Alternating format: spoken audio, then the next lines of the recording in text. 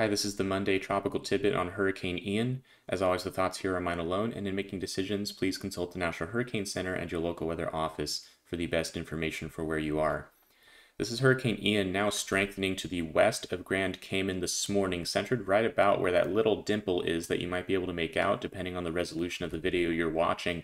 And what we're seeing on visible satellite imagery this morning is a convective structure where thunderstorms are wrapping in a band around the center and then spiraling inward, forming the beginnings of an eye wall here to the west of Grand Cayman. And we can see that on the radar shot from Grand Cayman, illustrating that band of thunderstorms that kind of spirals inward and wraps around and terminates on the south side of the center, which is right there. So what we have is more of a spiral wrapping band structure rather than a closed eye wall ring.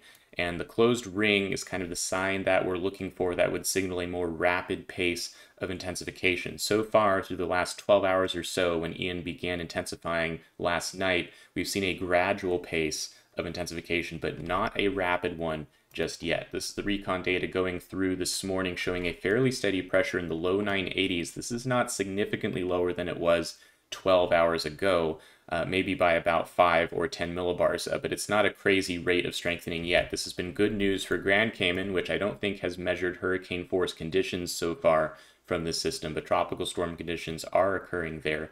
And good news for western Cuba as the system heads up. The longer this takes to start really ramping and getting a closed inner core structure, the weaker it will be on arrival in Cuba. But we are expecting a strong hurricane either way.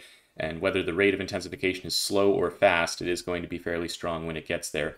We can see that there's strong wind on the east side. We've seen a little bit less on the southwest side. You see red and yellow here instead of purple. This illustrates how this eye wall has not fully wrapped around yet. And so this western side and southwest quadrant are still a little bit weak in terms of the max winds measured by the aircraft.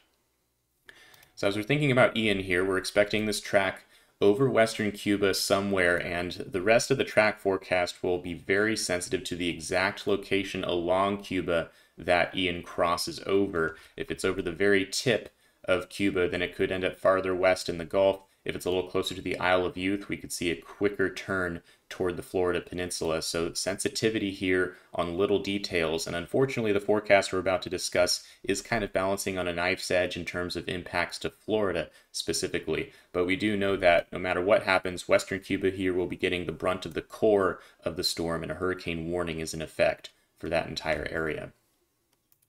Now here's the GFS showing the mid-level moisture and wind flow. So you can see the hurricane crossing on Tuesday morning, tomorrow morning, just over the western part of Cuba. If we look at the last couple of runs of the GFS, you'll see just a slight shift from where it was on prior runs. So you see a little bit of a more northeasterly position come Tuesday morning, and this has resulted in a slight edge toward the western Florida coastline on the GFS, ending up here. And if you look at the last couple of runs, it was farther west last night and yesterday afternoon on some of these runs. So we have seen a shift east in the GFS, a little bit closer to the western Florida coastline. And perhaps one of the reasons for that is if we look at the two-day trend in 500 millibar height for the United States, you'll see the hurricane here on Wednesday morning, and you can see the black contours outlining this big trough over the northeastern U.S., and these blue colors illustrate that 500 millibar height is lower on recent runs compared to runs a day or two ago. So the trough is trending towards a little bit deeper, digging in farther south over Virginia and North Carolina. That's also causing height falls to the east of Florida because the steering ridge to the east is getting pressed by this trough a little bit farther to the southeast and opening up a lane for the hurricane to move a little bit farther east and into the Florida Peninsula instead of staying out over the Gulf of Mexico. So we've seen that kind of trend in the GFS, but we've seen a little bit of a different one recently from the European model, which was farther east than the GFS yesterday, but now is farther west, remaining offshore of Tampa Bay and slowing up here off the coast, and then undergoing weakening as it kind of moves off toward the northwest as it starts getting sheared and follows the low-level flow out of the east more than the upper-level flow out of the southwest. Now, speaking of this weakening here, we know that we're going to have competing steering influences on the hurricane as it moves up into the eastern Gulf. This is the Gfs Low Level Flow on Wednesday morning. So again, you see the hurricane here. Now remember, we have a big trough that's digging in over the eastern U.S. Behind that trough is a bunch of cold air, big dome of colder than average air over this part of the country, and we have a big area of high pressure as a result centered over northeast Texas on this forecast. So you see a big belt of northeasterly flow coming down over Alabama, Mississippi, Louisiana, and that is pushing on the storm from this direction away from Florida. But we know that the upper level flow is out of the southwest, pushing the storm toward Florida. You can see that here in the upper level wind flow. So you have the trough here, big jet, and this is all pushing. You can see the ridge, steering ridge off to the northeast of the Bahamas, all southwesterly flow, pushing on the storm, subtropical jet coming across, all trying to push the storm toward Florida, but the low level flow with the cold dome to the north is trying to push the storm away. So these two end up doing two things. They slow the storm down because the two steering flows are in opposite directions, and they're also at different vertical levels, so that represents a vertical wind shear. Lower levels are very different from the upper levels, and that starts weakening the storm, especially if it slows down a lot.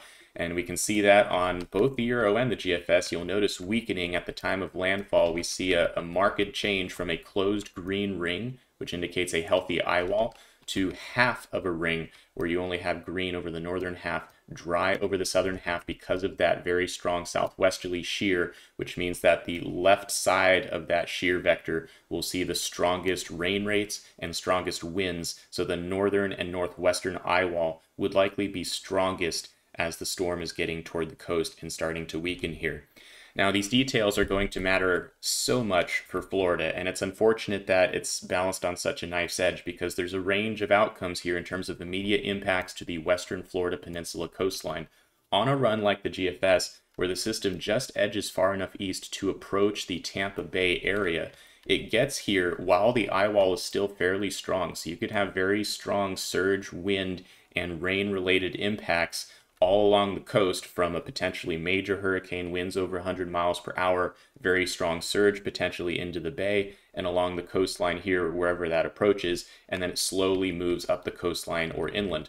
But if you get something like the Europeans' most recent run, where it kind of slows up offshore, you'll still get elevated wind and you'll still get storm surge being pushed into the coast either way. But in terms of raw wind power, you'll get much less over this section of coastline because the hurricane eye is staying offshore. And you also see a lot more dry slotting, which reduces the rainfall and flash flooding potential over the Florida Peninsula. So this would be a better outcome all the way around, but there's almost no way to guarantee which one of these kinds of outcomes is going to happen. I don't have a magic insight to tell you this.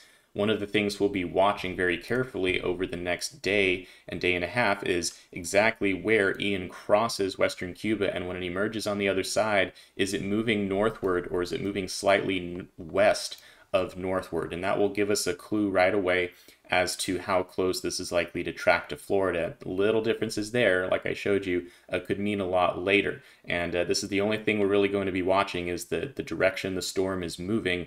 Everything else, little details that humans can't forecast perfectly. We have a pretty tight range of outcomes now. We know it's going to be near the western Florida Peninsula, and it's going to stall, but is it going to stall offshore or is it going to stall near the coastline? And that's really the key here. Now, if it does stall offshore, it's worth noting that we would start thinking about impacts to the Florida Panhandle instead. And if you follow runs like the European, they will go a little closer to shore and weaken as they do so, and we'll probably have rain still on the north side. Potential for storm surge is really, really bad in this part of the coastline. The Big Bend, Alligator Point, Apalachicola, these parts of the Panhandle are very low lying, and so even a weakening hurricane would be pushing a lot of water funneled up the coastline and would be pushed right in to that section of Florida. So don't let your guard down in terms of storm surge impacts, and even a windy cyclone that's weakening, maybe a Cat 1 hurricane or something coming up into the Panhandle, could still down a lot of trees in this part of North Florida and cause power outages. So certainly no lack of impacts, even if the storm stays offshore for longer and is able to weaken before finally making a landfall. This is the National Hurricane Center official forecast, and right now I showed you a couple different outcomes there on the model runs, but the consensus has gotten pretty close to the Tampa Bay area in recent runs, and so the Hurricane Center is following that consensus and is just offshore of Tampa. on 8 a.m. Thursday. And you note how slow the hurricane's moving from Wednesday morning to Thursday morning, 24 hours here. So it's really slowing down to a near stall at this time. We have a hurricane watch on the coastline. And this is, an awful situation for surge. Like I mentioned, this is the current expectation from the NHC official forecast showing water level rises across all of western Florida from the Keys up to Tampa Bay, but that's where the highest values are expected. They have a track that comes up and moves very, very slowly just to the west of Tampa Bay. That's unfortunately a really bad setup because you'd have southwesterly winds or southerly winds pushing water right into the bay if the hurricane is actually located just to the west. If there's any kind of silver lining, it's that if the eye is here and the hurricane is beginning to get severely sheared, again, the northwestern eye wall would be by far the strongest. So if we can hope for something here, it would be that the southeast eye wall would weaken and we would have less wind available to push the water into the bay. But it's going to be a high water rise no matter what the outcome here. Even if the hurricane stays offshore, again, it's moving slowly, which gives ample time for a lot of water to be pushed toward the shoreline. So we are expecting flooding on the coast from storm surge, and there could be flash flooding due to inland rainfall as well. You'll see the path of the cyclone kind of pushes a swath of heaviest rain near and to the northwest of where the eye tracks on the Hurricane Center forecast. And so you might get some corridor across central Florida if the hurricane eventually moves inland. And you'll also have trailing rain bands that will deal rainfall to the rest of the Florida peninsula as well. You'll notice there are some lessened values inland, and part of the reason for that could be due to the wind shear having a dry slotting effect. You'll see that there's a lot of dry air getting wrapped into the hurricane that gets pushed in as the shear picks up. So you'll see this dry slot wrapping in. That would hopefully save some folks from some freshwater flooding risks, but it's hard to guarantee where the position of this dry slot will be. If the hurricane is just a little bit farther west, this band out in front of deep moisture could be raining over southeast Florida for a long period of time, and it's really hard to predict rain bands in advance. So there could be areas of isolated heavy rainfall that do cause flooding problems, and so there is a flash flooding risk on this Hurricane Center forecast. So do be prepared if you're in a flood-prone area. Water is the biggest danger in hurricanes, not the wind, as many believe. But the wind will be a problem. We have a hurricane watch here, tropical storm watch farther south, and a tropical storm warning for the Keys. So be ready for the full range of impacts of this major hurricane as it comes up toward Florida.